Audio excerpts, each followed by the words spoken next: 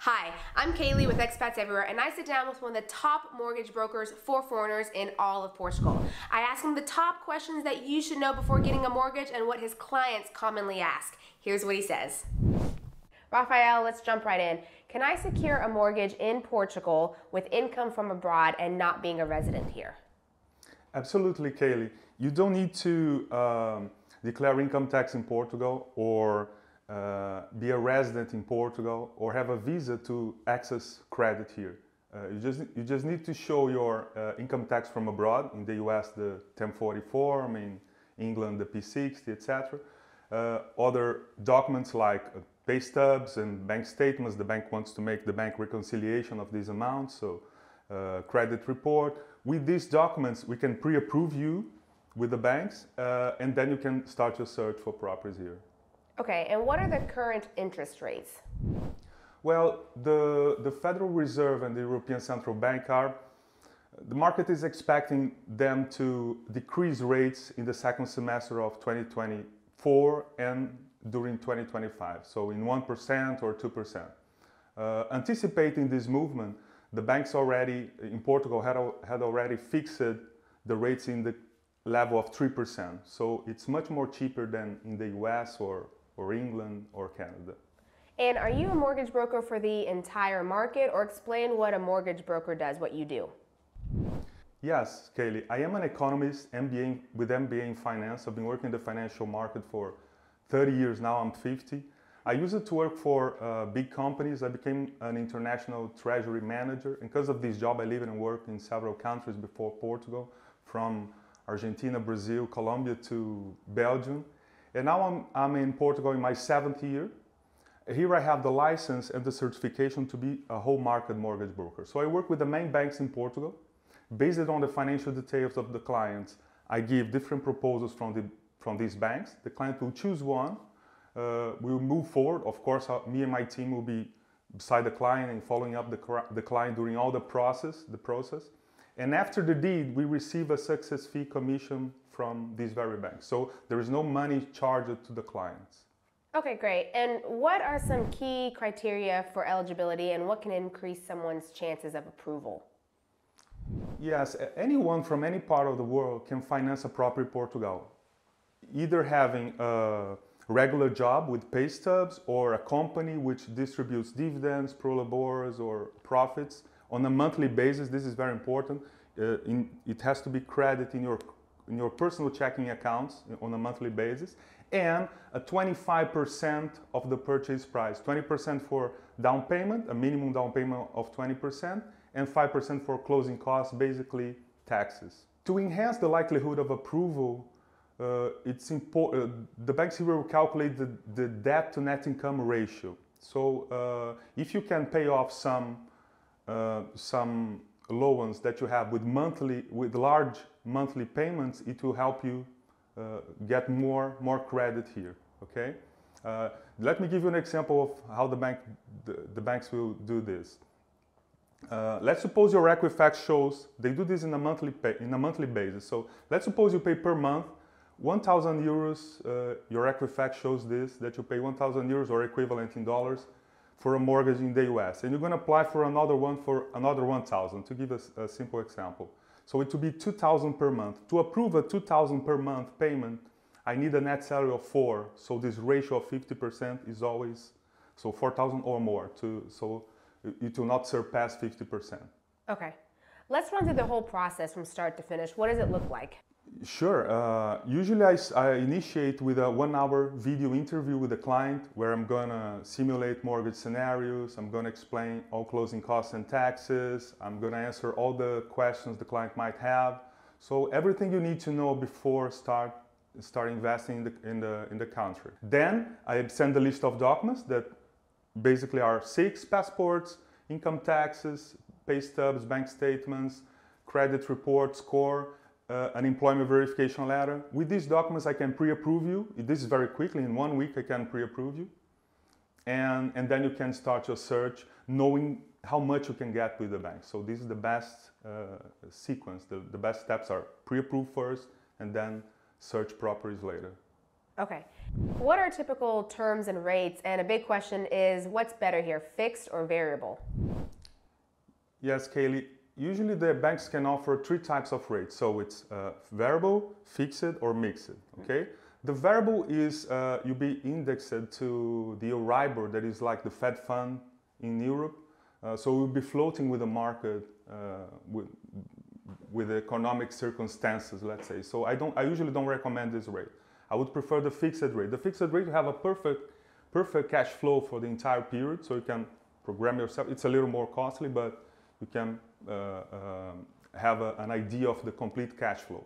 And today, the mixed rate, a lot of clients are asking for the mixed rate, where you have the fixed rate first for 2, 3, 5, 10, 15 years, and then it becomes variable. What you can do in this process is, when it becomes variable, you can make a partial or total amortization with a lower penalty. You can try to shop the banks again to see if there is any other option in another bank and migrate to this bank if necessary. There are some costs to do this, but we make the math and you see if it's worth it. And you can also fix it again in a better rate, can lock in with a better rate in the future. Okay. After pre-approval, how does someone secure a property in Portugal? Okay, usually in Portugal, they ask you to sign a promissory contract against paying 10% directly to the seller, not to an escrow account. So I don't like this MO very much. And then after that, after signing the contract, they go to the banks for the approval and the appraisal. I would prefer that you first get the pre-approval with us. Then once you find the property, you sign the promissory contract with a small deposit, like 2,000, 3,000, a small deposit, and ask for a 15-day period until you can check with the banks everything and make the appraisal of the property. After the appraisal report of the property, then you can pay the remaining 10%, because you need to know that all documents are in order before paying a large amount to the seller. Okay, of course you can put a clause to get the reimbursement, but I would prefer that you pay later. And then you have to ask for more 45 days for all the bureaucratic process until the end. So in the end, it will be like a 2-month process, and you have to negotiate these terms very well. So when you put in an offer, you just don't say just the amount. You're gonna say my offer is this. I want 15 days to have the appraisal. Then I will complete the down payment, and I need an extra 45 days until the deed. If you don't negotiate these terms, you might disobey. If you disobey the contract, you might be in a risk of losing the down payment. Mm-hmm. Okay, so it's very important. Yes. So in this 2-month time frame, like from CPCV to signing the deed, does someone need a person to represent them during this time frame? Mm-hmm. Even if you live in Portugal, I would recommend you to have a lawyer to help you along the way. But especially if you're a non-resident, you need someone to represent you here. The lawyer has to do 5 important steps here. First, help you with the promissory contract, inserting the clauses to protect you, etc. Then open a bank account here. You're going to need a bank account here, and via power of attorney, the lawyer will open a bank account for you. The certification of documents. Some banks will require certification of documents, or either you apostille this in the US or abroad, or you use the lawyer. It's much more practical to use the lawyer. More close to the deed, the lawyer will go to the finances to get the tax papers for the IMT, the transfer tax, and the stamp duty for the property. They do this one day before the closing, because the papers, they expire in 24 hours. So on the following day, the lawyer will be there. You don't need to be there. You can be present, but you don't need to. And the lawyer will pay the taxes, pay the deed, sign the closing, and leave with the keys and the documents of the property. If you want to start renting right away, you can do this, or the keys will be with the lawyer until you come, and then you go to your new house. Let's run an example scenario. So let's say there's a property, $250,000. What would be costs and expenses on that type of property? Perfect. For the property of $250,000, it's exactly 20% down payment plus 5% in closing costs, basically taxes. So 20% for down payment would be $50,000, right? The 5%, I usually divide the closing costs into the mortgage closing costs, how much you spend to get a mortgage with the bank, and the property closing costs that you're going to pay with or without a mortgage. If you pay in cash, you're going to pay the property closing cost. That is the more salty part, let's say.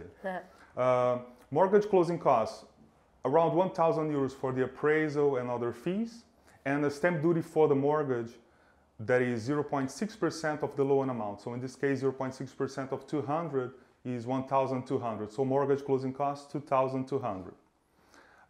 Property closing costs, IMT, if it's a primary house, is 7,500. If it's a secondary house, 8,500, around that.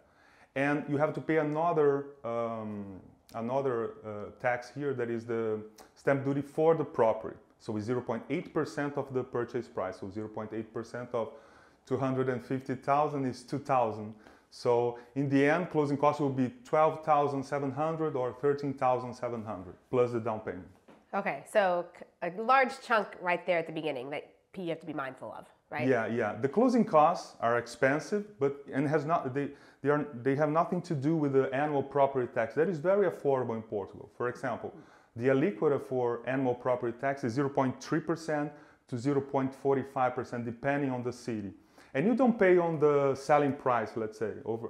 You pay this on based on the face value of the documents that usually are not updated. So probably for a 250,000 property, you pay over 100.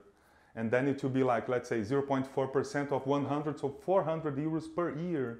Okay. That you can pay with a 10% discount in the beginning of the year, or if it's a large amount, you can split in 3 tranches, one in the beginning of the year, one in the middle, one in the end of the year. And earlier you spoke about ages. So is there an age group that is or is not eligible to get a mortgage? Yeah, the age limit here, Kalie, is 75 years old. So let me give you an example. If you are 45 or younger, you can benefit of the maximum term 30 years. If you are 50 like me, you have 25 years only. But when you are more than 50 years old, you can, and you give more down payment, like 25%, you can extend the term in 5 years. So you can go up to the limit of 80 years old. Okay? But it depends on the bank. So that's why it's great to shop the banks to check the offers, because they can give you different periods, different rates, the need of life insurance, etc. Okay, so that leads me to my next question. It's better then to shop the banks, or do all of them give the same rate? Oh, for sure. For sure you should shop the banks, because they can give you different scenarios, different terms, rates, waiver the life insurance or not. So it's very important to do this.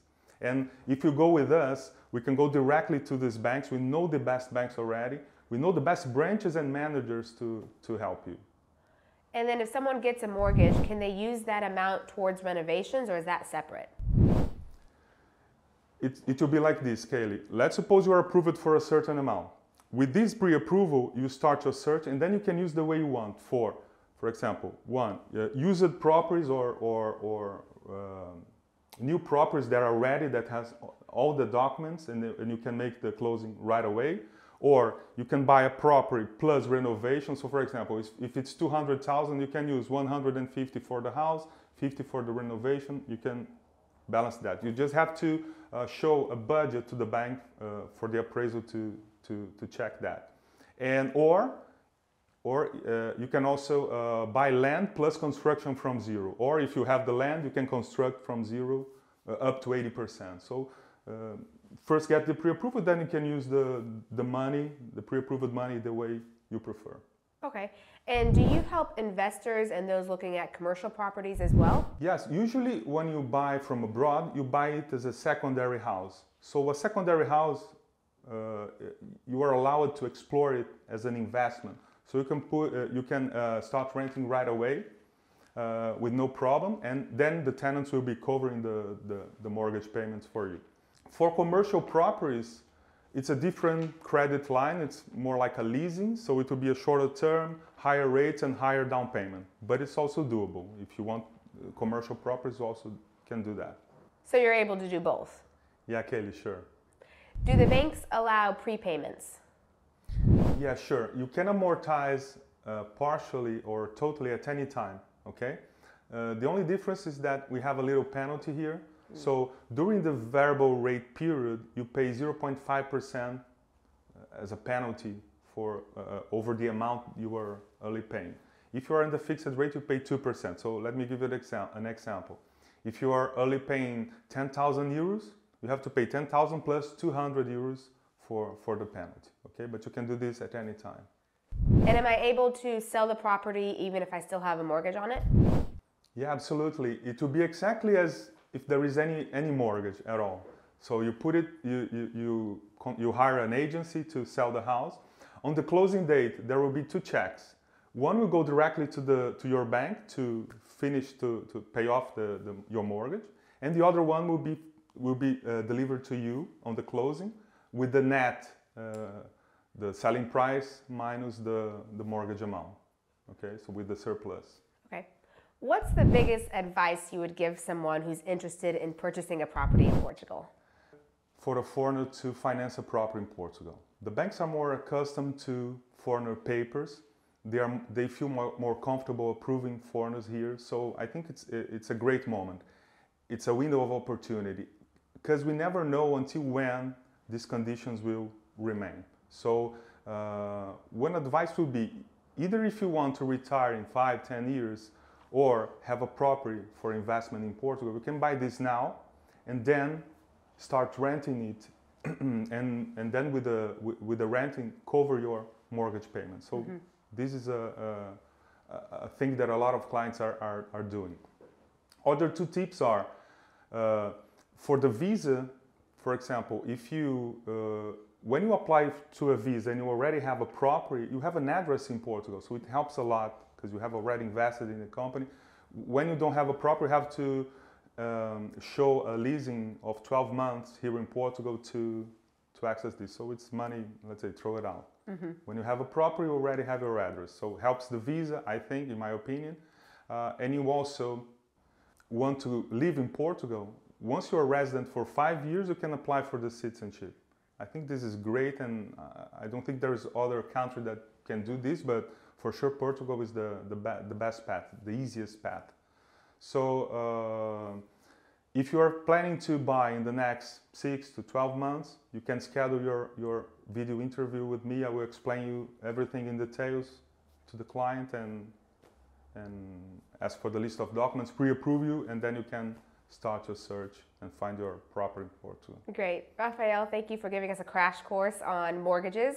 And if you would like to get in touch with Rafael, then email me at info@expatseverywhere.com and check out right here what YouTube things you should binge watch next. Now let's get moving.